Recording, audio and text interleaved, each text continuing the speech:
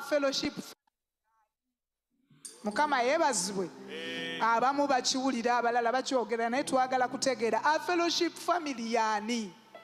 Twebaza Mukama olwa fellowship family. Nze nayingira mu fellowship family emyaka kati gigenda kuwera 3 naye nagisanga fellowship family ng'eri ku ground emyaka 2 naye twebaza Mukama olwa omukutu ogwa fellowship family guli international guliko abantu 125 nga fellowship family naye enamba ye10 nsaba tujjeko ennanga tusobola n'okutuulako for now tweyanziza Mukama akibabalirya mikwano tubakubireko mu ngalo. Enamba eye10 eya fellowship family teri mu mawanga ga Uganda, teri mu Uganda, eri mu diaspora. Abantu abasinga obungi bali mawanga ag'ebweru naye ate naffe wano gye tuli e Uganda kyenva mbagamba nti a fellowship family eri international. Omukutu guno era family eno oba church eno kayungirizi w'omubiri gwa Kristo. A fellowship family eriwo okugatta omubiri gwa Kristo mu nsi yonna. Tekoma ku muntu ogu wabula ekoma ku mubiri gwa Kristo mu nsi yonna. Era a fellowship family twebaza nnyo etandikibwa omukyala bamuyita Pastor Miriam Kiwanuka from USA. Abeera mu USA ye mutandisi ye overseer wa a fellowship family. Atukoze bulungi. A fellowship family etusumbye emyaka gyonna. Leero mu COVID time tubadde tuyina ekkanisa etasirika nga tosobola kujulirira nti ekkanisa zaggala nga tulya nga tunywa buli kaseera nga tuyina abaweereza ab'enjawulo nga bwe mbagambe nti eri international eriko abasajja ba Katonda n'abakazi ba Katonda ab'enjawulo mu nsi yonna. Mukama yeebazibwe abali ku mukutu guno kati nga buli kaseera tubeera n'emmere ey'enjawulo. Oba okyali wano nga Bishop Disani ayingirawo, oba okyali wano nga Bishop Twaheyo from Kabale ng'ayingirawo, nga tulya buli mmere ey'enjawulo kwa fellowship family. Twebaza Mukama olw'omusumba Miriam Kiwanuka kubanga akoze kyamaanyi okugatta abantu ku mubiri gwa Kristo. Mukama yeebazibwe.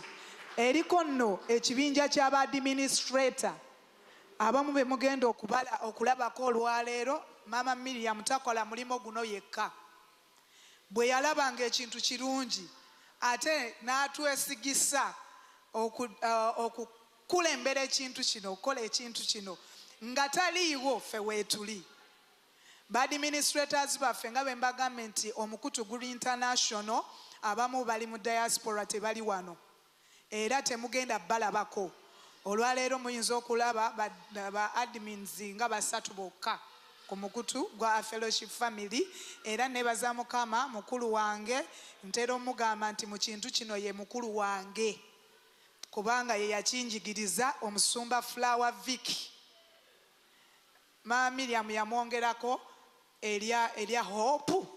Flower Vicky njogera ku gwe mama.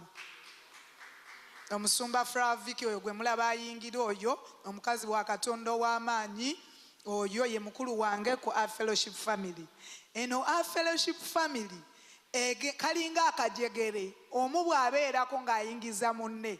Nze a fellowship family nalingi sigimanyi naye nze yanteeka ku a fellowship family n'akinguza, nali nakoowa emikutukutu n'akinguza n'enkiyingira. Bamuyita omusumba Tendo Goreti Nalubeka.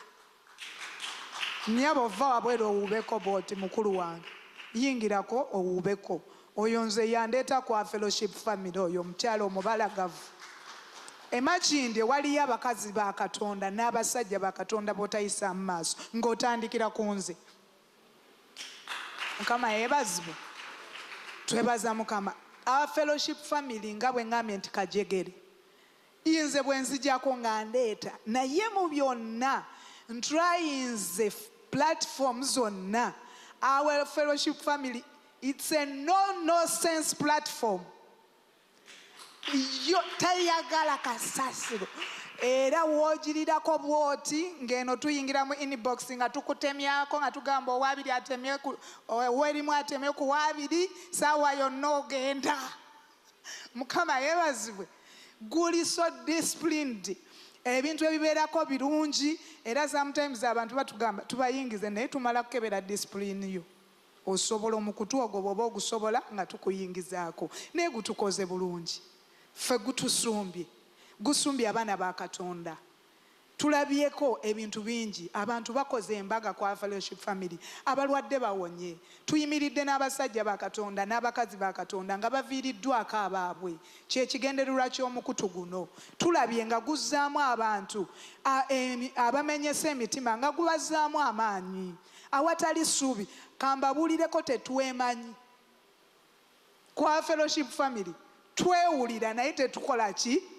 Tetwemanyi. Naye olw'omukwano oguli ku fellowship family owulira munno n'owulira ng'eyamumanyira dda emyaka 15 emabega oba eyamulabako edda naye nga tomulabangako okuggyako ffe ababeera eno mu bitundu ebimu ne tugamba mmanyi Bishop Disani Manyani awo ffe twemanyi naye mbadde mpulira Pastor Lyagoba mumanyi nnyo n'okusinga bwe yeemanyi naye nga simulabangako. Mukama yeebazibwe. Olwaleero bwazze tankaluubiriza kulaba era kutegeera ntegeereddewo. Kaakati nno omukyala Pastor Miriam Kiwanuka tuyina essanyu lingi kubanga maama amutuzaalira tuli naye mu kizimbe. Era kansabe maama oyimirirako owubire ku batukuvu. Oyo ye maama atuzaalira overseer waffe. Ffe twamukazaako jjajja mukutu. Adda kuli atuwa ebyawandiikibwa atuzzaamu amaanyi era bwe tumuwulira ng'ayogera tuddamu amaanyi. Mukama yeebazibwe. Akaseera kano ffe tetugenda kumala budde kubanga ssaawa zaffe twaziyisizaamu dda naye akaseera kano nga bwe twazze kumanyigana twazze tutegeeragane nkutegeera eggwane abalala bagenda tusanga nga tutambula. Buli muntu agenda kutubuuzaako atubuulire gy'ava. Mukama yeebazibwe. Gy'obeera amannya go tukutegeere. Atakumanyi nze nnyinza okuba nkutegeerako kubanga ndi administrator ku mukutu guli nga mbeera nkutegeera naye kati waliwo abatantegeera nga ate nange sibategeera ate naawe nga tebakutegeera. Mukama yeebazibwe. Naye nga tetunaba kwebuuza nja kusaba omusumba Vicky Flower antwalire Bishop Twaheyo asooke atubuuzeeko. Omukolo guno obutulaba tutandise bwe tuti naye tugenda guggula officially nga mu ddakiika 2. Temufaayo mugende ne programu nga bweri. Bishop Twaheyo tusaba otubuuzaako okuva e Kabaale.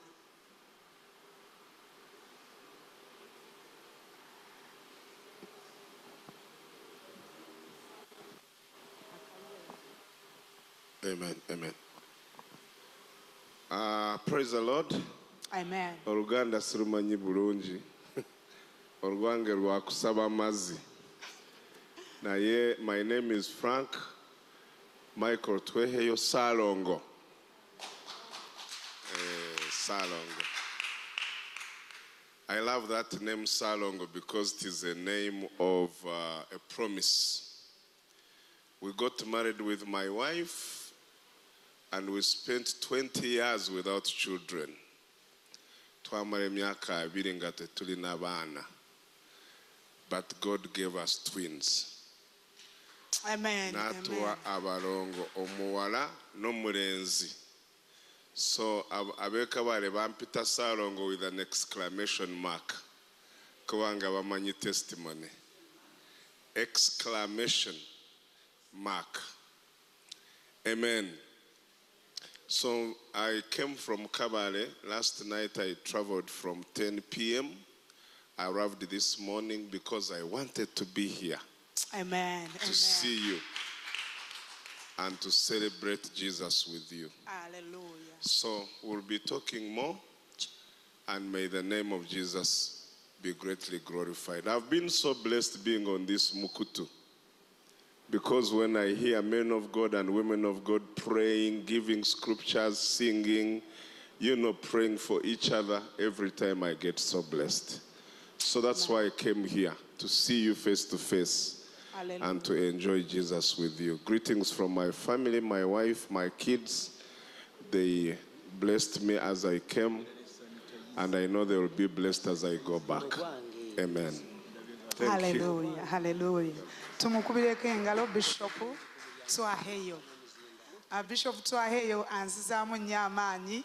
Abaali temunnajja ku mukutu ogwo nga Bishop Twaheyo tannayingira ku mukutu ogwo, nawuliranga obujulizi bwe.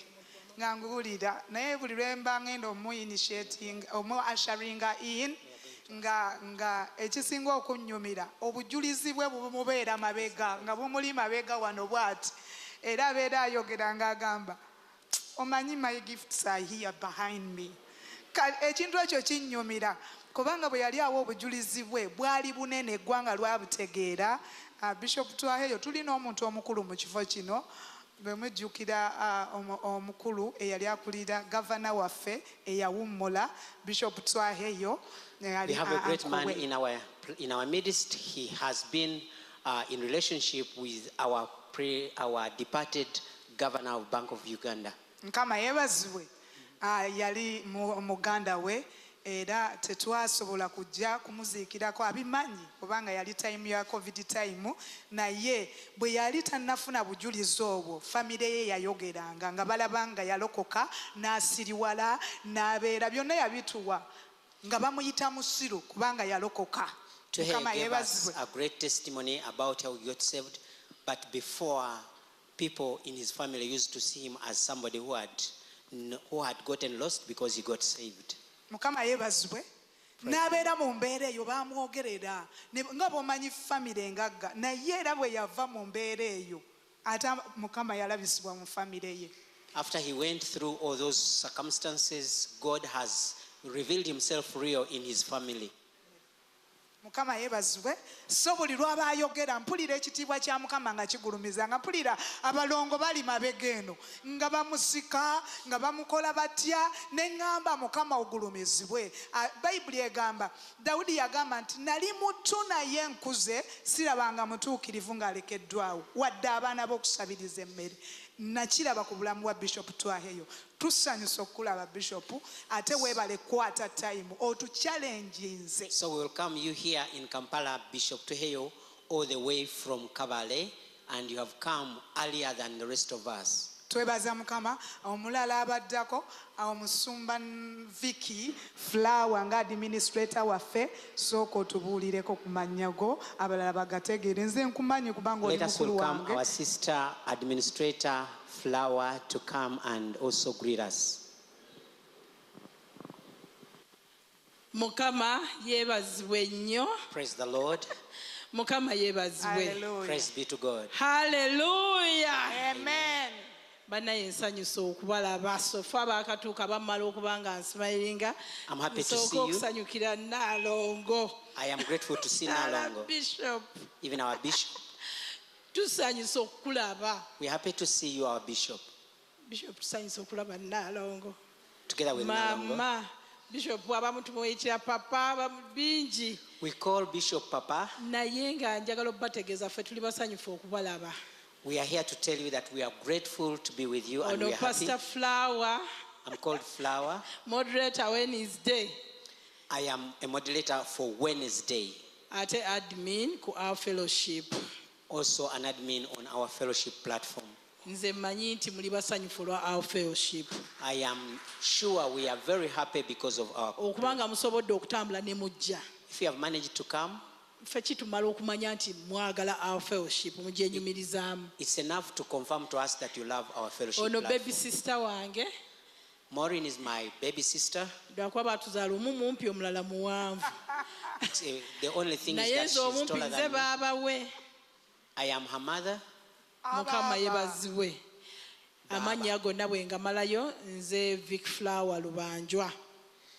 She's called Vike Flower Albanjwa. mpeerereza Seta ekkanisa bagiyita Seta Zion Church. The church is in Seta Zion Church. Abasumba bange my senior pastors Godfrey Wagaba ne Florence Wagaba.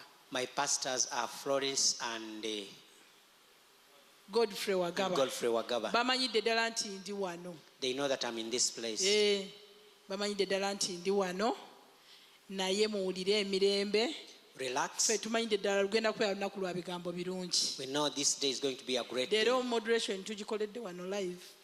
We are here and we are live. Tweyanziza nnyo Bishop Papa Thank you, Salongo Bishop, okutwaniriza for hosting n'otuhosinga mu us kifo in kino this nga Our place. Fellowship Family. Aleluya, tumukubireko mu ngalo. Akaseera kano omusumba Vicky Flower agenda kutambuza akazindaala ako abantu batubuuzeeko batweyanjulireko. Our sister Vicky Flower is going to take the microphone around and get the people to greet us, Naddala abawa Fellowship Family. especially those from Tubategeere. our Fellowship Family platform.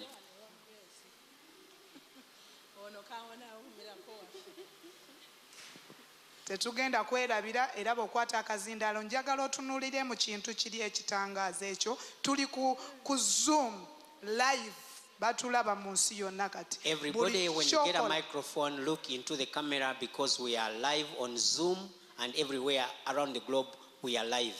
kati buli kyokola kikole internationally. Do everything internationally. Mukama yeebazibwe. Praise the Lord. Mukama yeebazibwe nnyo Praise be to ab'emikwano. God. Neebaza Katonda nti ndi wano mu kifo kino. I'm grateful to God that I'm here. Ndowooza the best word to use okundescribing is miracle person. Hallelujah. The best word to use is miracle person. Really ndabira ddala nga Katonda lwa kisa kye nze okubeera nga nkyali mulamu. I am alive because of God's Amannya grace. gange nze Grace Lyagoba, I'm called Grace Liagoba. a mother of 7, Nina abaana musanvu. 4 out of my belly. Naye ebyo mbyogerera wano. Bana bava mu lubuto lwange. Abasatu Mukama yabampanga kirabo. 3 are another. Naye ebyo mbyogeredde addict. wano. I'm a mother of 7 plus. Kakati nva mu church gye bayita Peculiar New Life Church. I come from Peculiar New Life Church. Mpeerereza wansi w'omusumba Evelyn Mugalya. I'm under Pastor Evelyn Era Mugaya. naye ali ku Our Fellowship Family. She's also a member of our Lwakuba fellowship, tasobodde kujja. but she has not managed to come. Njagala obbeebaza abooluganda mwenna abayimirira nange. I want to thank everybody who stand with me. Fellowship Family bannaye it is a real family. Our fellowship family is a real Nalaba family. kye bayita ekisa kya Katonda. I saw the grace of God. Mwanjagala nnyo simanyi bwe nnyinza bbeebaza. The way you loved me so awesomely. Naye nsaba Mukama abanjagalire nnyo. I pray that God will Nsaba love buli you. kino mwakungule. I pray that everybody be blessed. Mwanteeka mu ssente zammwe. You put in me your money. Mwansabira. You prayed for me. Bannange mwansaba. Mukama abawe omukisa. You really prayed. God bless you. Abakeera ku makya abo abasaba midnight hour kwegamba abantu baava ku bintu ebirala byonna ne basabira grace. Early morning intercessors, you did great Mukama to pray for abasasule me. bulungi. May God repay you greatly. Kwega omutima gwange gwasanyuka okumanya nti somebody somewhere cares about me. My heart rejoiced because of what you did for me. Mukama abanjagalire. May God love you for me. Ku mukutu guno nali ndowooza the second person On after the Mama platform, Miriam. I was the second person in. Nze muntu gwe yasooka okuguza vision eno. He was the first person that Naŋŋamba Grace tandika okutunda ekintu kino oyingize buli muntu yenna gw'omanyi nti asobola okubeera naffe. Pastor Miriam tasked me to sell this issue so Naye that many tulabye people nga can join. Our Fellowship Family ng'ekula. We have seen our fellowship platform Abantu be growing. tubadde tetulabangako. Even the people we have never seen. Bannaye Mukama abawe nnyo omukisa. May God greatly bless you. Abasumba ku mukutu guno bannaye mwebale mutuwadde omukisa. Pastors on this platform, you have done us good. Mu biseera bya COVID we were so blessed. During the COVID time, it was awesome. Aye ne tulowooza nti churches bwe zinaggulawo osanga gunagira naye tegudda mabega. We thought that after the opening of the Tuva ku churches, it level nga will be tweyongera ku level. greater. May we continue growing from strength to Mukama strength. abampeere nnyo May omukisa. God bless you greatly. Ono ye baby wange Shilo gwe mutera okuwulira ayimba. I have come with my daughter Shiloh, who is a singer. yabo oba oyagala okumufuna obulungi ogenda ku Shilo Sanyu official If you want to know, to get near her, come to her site, ku Shiloh mukutu ku Official. YouTube. Amina, tusanyusa okuwuliza omusumba Lyagoba. Happy Grace to hear from you, Lyagoba. Grace Yagoba. Buli muntu yenna agenda okwogera tukusuubiramu otuwa amannya go Jehova kye tukusuubiramu. We request that everybody who speaks, speak your name and where you come from, Twongereko ani yakugatta ku mukutu gwa fellowship family. so that we connect together So that on our we can be fellowship brief. platform, Tusobole okukwata obudde. so that we can take time.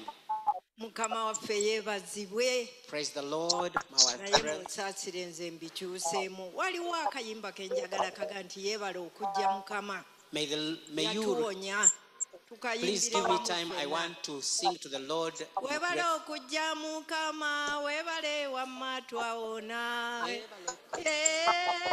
weebale okujja Mukama weebale taata twawona kujja Mukama weebale wamma twawona ab'emikwano Mukama yeebazibwe Praise the Lord, brethren. birimu yeddose ge mannya gange abasinga obungi bamanyi jjajja mukutu Many of you know me as Jaja naye Mukutu. nze neebaza Mukama I want to thank God olw'ekkanisa eno because of our fellowship church. ekyamazima enkoze bulungi nnyo It has done me great. okutwalira awamu mmanyikiddwa Corporately, I know I'm nfunye known. emikwano I've received many friends. Mukama yeebazibwe Praise the Lord.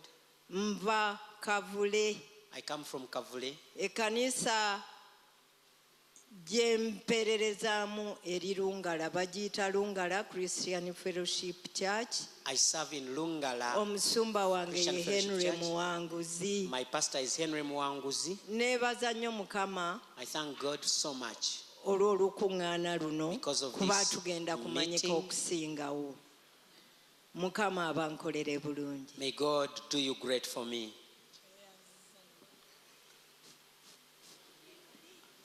tweyanziza nnyo jjajja mukutu Thank you, Jaja Mukutu.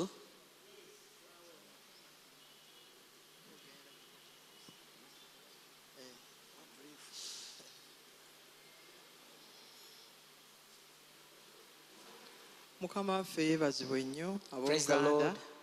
sanyuse nnyo nange okuba nti ndi mu kifo kino I'm also happy to be in this place. neebaza Mukama I thank God olw'omukutu guno gutukoze bulungi ffenna because of this platform. It has tuweereddwa done nnyo us well. omukisa tuyiza ebintu bingi I've been blessed through it and learned a lot of things. amannya gange My name, Rose Kasujja ndagije Rose Kasuja. mbeera Ntebe I stay in Entebbe nsula Nkumba and I stay in ndi Nkumba. mukyala musuubuzi sanyuse nnyo balaba abaweereza ba Katonda mwenna I'm happy to see each and everybody mwebale of you. mwenna kufuba kubeerawo Thank you for tubadde taking effort to tubawulira come. tubalaba bulabi wali naye kati tusobodde okuba tubadde tubawulira yes We've naye been kati hearing tusobodde from okubalabako you, bannange but today we are seeing abaweereza you ba live. Katonda ab'amaanyi Great Mukama men baayise of mu God. mulembe guno ogufaanagana bwe God guti has called in this our twebaza generation. Mukama nti atugasse ffenna wamu We thank God ate nga for buli putting omu us aliko together. okuyitibwa Mukama And kwe each one yamukwasa with his calling, we okukola are omulimu putting gwe them guno together. ogusembayo mu kiseera bino eby'oluvannyuma We are in the end naye times. nsanyuse nnyo Mukama abampeera ennyo omukisa I'm happy to be here and God Amina. bless you.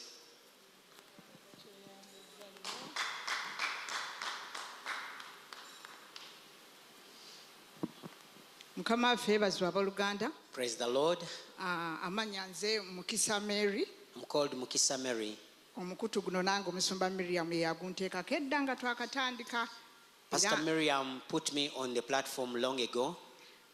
nsabira mu Full Gospel Church era gye mperereza Entebbe omusumba I wange serve- ye Pastor Stephen Sebagala. I serve and minister in Entebbe Full Gospel Church under Pastor Sebagala. Ebiseera ebisinga mbeera mu Kamooli naye buli kimu ekibeera ku mukutu bannange nkimanyi.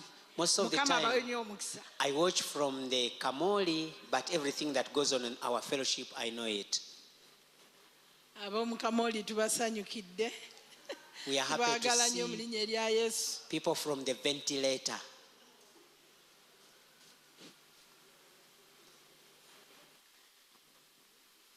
Mukama yeebazibwe Praise the Lord. muzindaalo bagungabidde I've been given the microphone. nze Apooso Batambula Peter Mutume Batambula. Yesu abadde temumanyi ku mukutu ogwo. Many may not know me. Yenze gwolabako. I am the one here live before you. Mukama abawe omukisa. God bless you.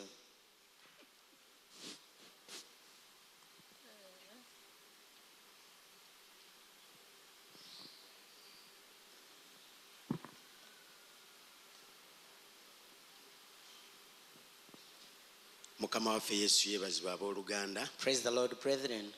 Mbalamusiza mu linnya lya Mukama waffe Yesu. I greet you in the name of Jesus. Nze omusumba Sentamu Arajab.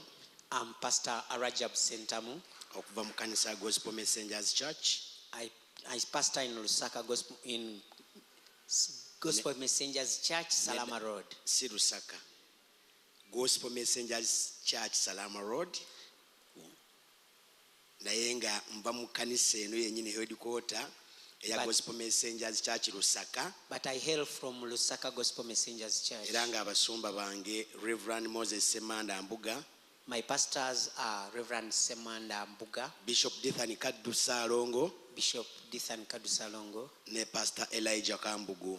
and Pastor Elijah Kambugu. I'm the senior pastor of Gospel Messengers Church Salama Road. Nze nkulira Gospel Messengers Church ye Salama. Era nga siri member ku mukutu guno. I'm not a member on this platform, Naye bampise okubeerawo ku mukolo guno. but I'm an invited guest on this meeting. Era nga nzikiriza nti abakulu olwaleero bagenda kunteeka ku mukutu guno kuba ndi mweteefuteefu ogweyungako. And I'm optimistic that I'm going to be added straight away on the platform because I'm Mukama abawe ready. omukisa. God bless you.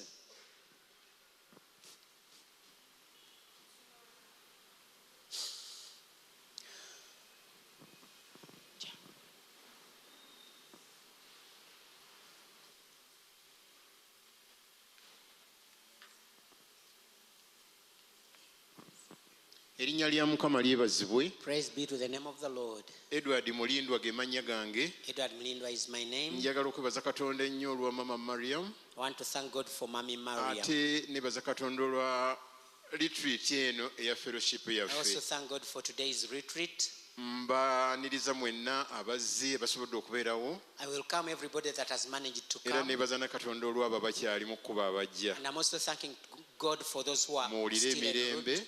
Feel free. Mukama abawe omukisa. God bless you. Amiina.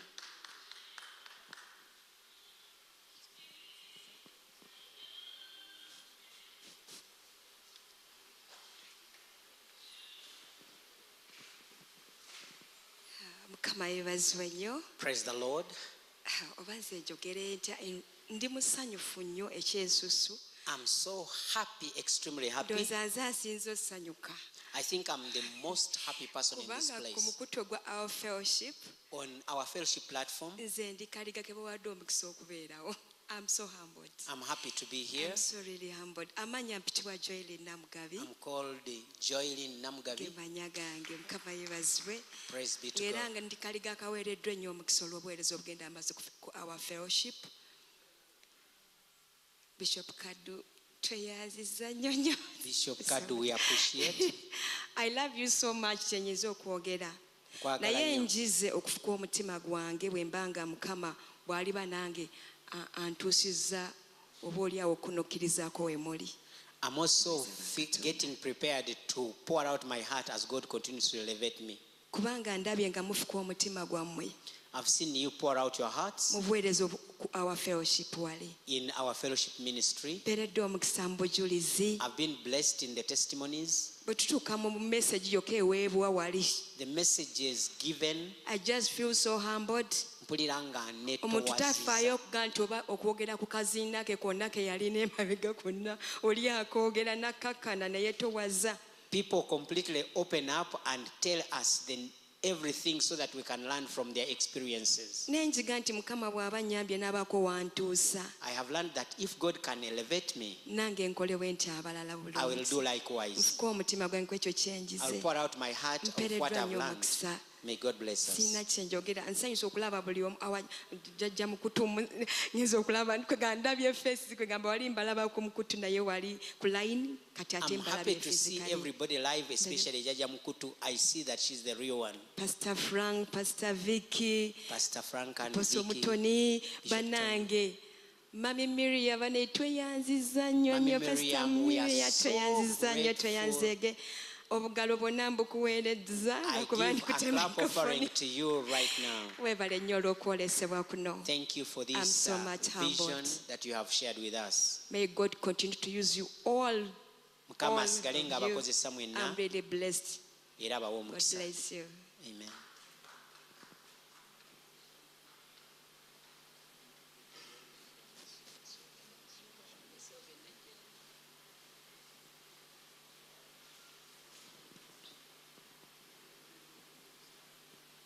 Hallelujah. Praise the Lord. Amanya bampita Pade Luzige. I'm called Pade Luzige. Nga ndi musumba. I'm a pastor. Nsumba New Life Church I pastor New Life Church mu Uganda in Uganda, nembeera mu Yekabalagala. but I stay in Kabalagala branch. Najoininga our fellowship mu 2020 mu August. I entered a platform fellowship in 2000 in August. Yali link gye baateeka ku Makindye National Fellowship platform. This was a link which was posted on Machinde Fellowship platform. Era Pastor Goretti be banyaniriza n'akuba akalulu kawanvu nnyo. Pastor Goretti welcomed me with a loud relation. Twajja group nene nnyo omusumba Vicky be banyaniriza. We came a very big group and Pastor Vicky was one of those that Yeno welcomed me. n'ankubira n'essimu nanga tusanyusa okulaba. She even gave me a phone call. Okuva olwo nenyumirwa our fellowship. From that day I enjoyed the fellowship. Era nabeerako admin olunaku okumala olunaku lumu. I became an admin for only one day. Naye bwe bagenda beeyongera okuggulawo. And as they continued to open up, ne ngenda mu Kamooli. I went into the... Era mu Kamooli mazeemu omwaka gumu. I have been in the ventilator for full year. Naye nga mbadde committed mu Kamooli. But I'm a committed ventilator attendant. Buli njiri yonna ngiwuliriza. I listen to every gospel. Naye sitera commentinga. But I normally don't Naye nga comment. mpeeruddwa nnyo omukisa. I've been blessed. Twagala okwebaza Mama Miriam. We want to thank you, Mama Miriam, olw'ekirooto kino. for this dream, ate n'okwolesebwa kw'alina. even the vision. Ddala mukyala musumba. She's a great pastor. Okuba nti atusumbira ku intaneti abasumba ffenna abali wano. You have posted us on internet and you have Ekirabo posted ekyo us well. Mukama kikuweera omukisa. May God continue to bless you. Twagala obba welcominga wano. We want to welcome everybody. Ndi omu ku basumba ba Makindye division. I'm one of the pastors in Machinde. Erya bishop wange Bishop Kaddu ali wano. And my bishop is Bishop Kadu and is around. Era tubaaniriza nnyo. We are welcoming you greatly. Mukama abawe nnyo omukisa. God bless you.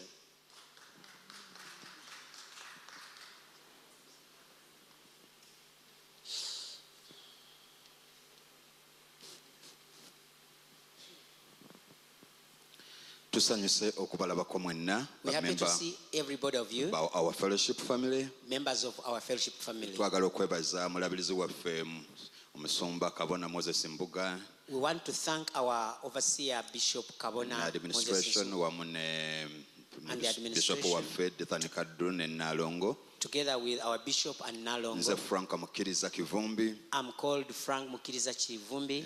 Olw'ekisa kya Katonda nsumba Jesus Power Church e Makindye Luwafu. By God's grace, I pastor Jesus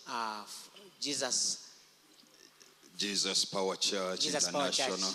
Luwafu Machindye. Okay.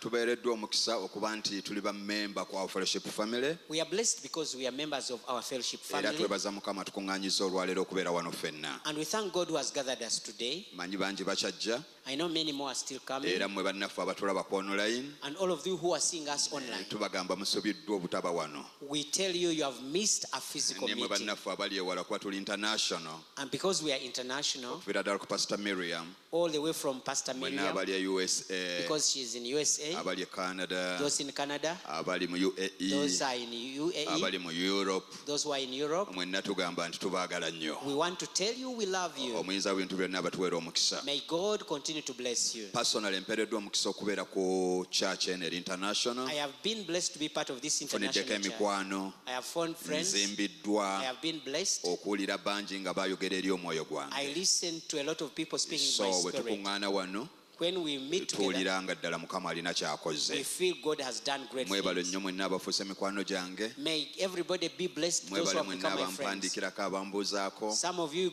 write to Nga me. tetwesisinkananga naye nga tweraba okuyita ku Many platform we have yaffe. not met, but we can feel each other online.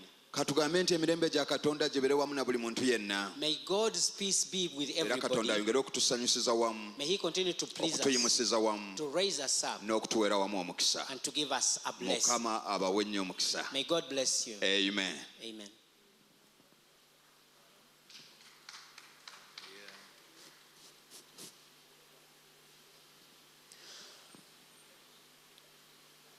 Hallelujah. Praise the Lord. Mukama yeebazibwe nnyo Praise the ab'emikwano. Lord so much. Amannya gange Annette Mutoni Serugo. I am Annette Mutoni Serugo. Ndi omu ku Our Fellowship family. I'm part of the Our Fellowship family platform. Era enkoze bulungi And nnyo. it has done me great. Abo be bakama baffe ba Vicky Vicky Ne and Musumba others are Maureen. our leaders, ne Mama Miriam. together with Mama Sumba Miriam. ekkanisa bagiyita Word of Prayer, Moses Mountain Church e Lukuli. Olw'ekisa My kya church is called Katonda Word of Prayer, and it is in ndi Lukuli. muweereza, muweereddwa omukisa. I am a minister who has Tubaaniriza been mu blessed. Makindye We mwenna. welcome you in Mukama abawe nnyo Makindye. omukisa. God bless you.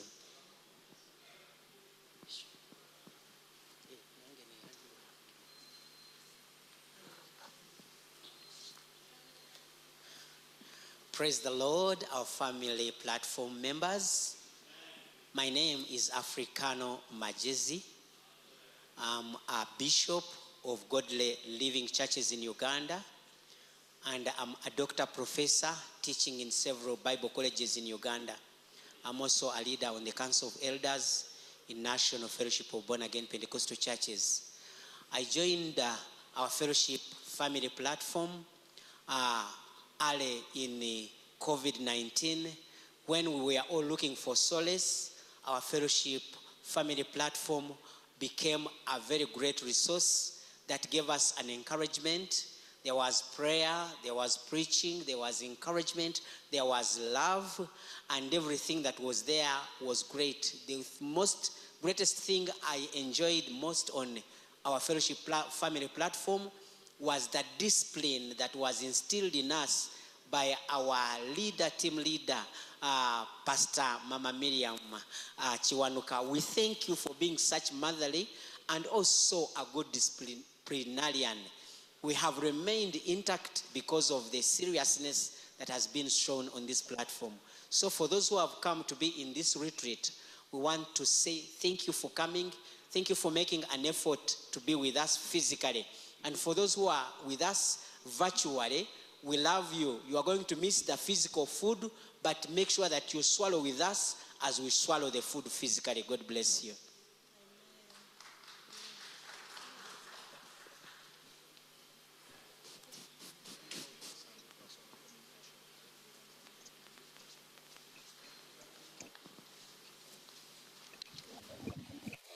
Erinnya lya Yesu lyebazibwe. Praise the Lord.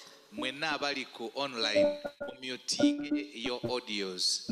Those of you who are on online, please mute your audios. Abali mu watching online. Those of you who are watching us online, mute your audio. Mujjeko amaloboozi ku masimu gammwe. It will do us better. God bless you. Mujja tubanga mutuyisa bulungi.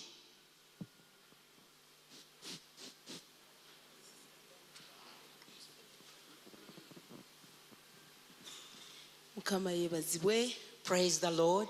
Twebaza Mukama olw'olunaku olwaleero. We want to thank God for today. Amannya gange bampita Apostle Tendo Great Nalubega. I am called Tendo Nalubega. Nsumba ekkanisa bagiyita Shilo Christ Church International. I pastor Shilo International Church International. Ndi mukyala wa baana basatu. I am a mother of 3 children. Our fellowship. On our fellowship. Twagitandika. We started it. Ndowooza ffe ab'emyaka egy'edda ne Grace Ragoba. I'm one of the pioneers together with Grace Liagoba. twagitandika 2018. We started it in 2018. Yes. So nebaza Katonda. Thank God. Our fellowship. Because of our fellowship. Ekoze ebintu bingi. We have done great things. Ebibadde tebinnaba kwogerebwako. Some of them have not been spoken about. Tekoma ku kukuŋŋaana bukuŋŋaanyi bweti. Does not only gather people, naye ekola ebintu bingi. but it does many other things. Ebuulira enjiri. Preaching the gospel. Eyamba abanaku. Helping the needy. Si mukutu bukutu. Not only platform. Naye ekola omulimu ogw'obwakabaka. But it does kingdom business. Netuuka ku bantu bangi. Reaching many people. Twagala kwebaza Katonda olwa Mama Miriam. We thank God for Mami Miriam. Eyasobola okufuna ekirooto. Who got this dream. Ekigatta abantu bonna. Which has brought us together. Ate guno omukutu tegwawula. And this platform is not segregated. Gugatta omunene n'omutono. Brings together the great and small. We all come together. Naye ffenna tubeera baana ba Katonda. We all become children of God. Ate buli muntu n'ayimirira mu kiti kye. And everybody stands in olwo their nno omulimu gwa place. Katonda ne gugenda mu maaso. So that the work of God continues. So njagala kwebaza Mama Miriam. I want to thank God for Mami Miriam. Olw'okwolesebwa okufaanana bwe kuti. For such an awesome vision. Tuyina tufunyeemu nnyo. Olw'ebigambo ebinene. Because of the great byetuwulidde mu basajja ba Katonda oluusi bye tubadde tulengerera ewala. Heard from many we used to see from naye guno far. omukutu gutugasse. But this platform brought ne together. tuba nga tulinga abali ewamu. We have become united. So we thank God. Twebaza Katonda. And we bless him so much. Era tumuyimusa. Tumwebaza. Praise him. Mu linnya lya Mukama waffe Yesu Kristo. In the name of Jesus.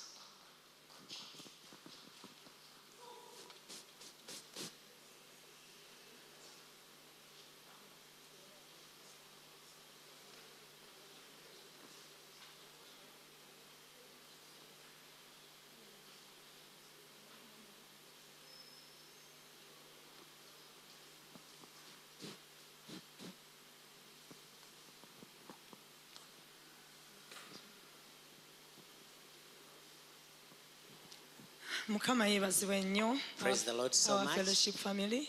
All fellowship family members. Nebaza Mukama olw'olunaku olwaleero. Thank God today olw'omukisa ogutuweereddwa. for the opportunity given okujja okusisinkanako ffenna wamu. to come and gather together. Twebaza Mukama olwa vision bearer waffe. Thank God for our vision bearer, Mama Miriam. Mami Miriam. Abasumba bonna. All the pastors. Administrators bonna. All the administrators. Mukama abawe nnyo omukisa. God bless you. Nze Harriet Senfuka. I'm called Harriet Senfuka. Reverend Harriet Senfuka. I'm Reverend Harriet Senfuka. Okuva e Mukono. I come from Mukono. Ndi mukyala mufumbo. I'm married okumala emyaka 34 for 34 years. n'abaana n'abazzukulu. I have children and Omusumba grandchildren. Senfuka abatumidde. My pastor Senfuka has greeted you. Obuweereza bwaffe buyitibwa New Life Discipleship Ministries. Our ministry is called New Life Discipleship Nange Ministries. mpeewa nnyo omukisa nga ndi kwa fellowship. I also get blessed when I'm on our fellowship Mukama platform. abawe nnyo omukisa. God bless you. Tukusanyukidde nnyo nnyo.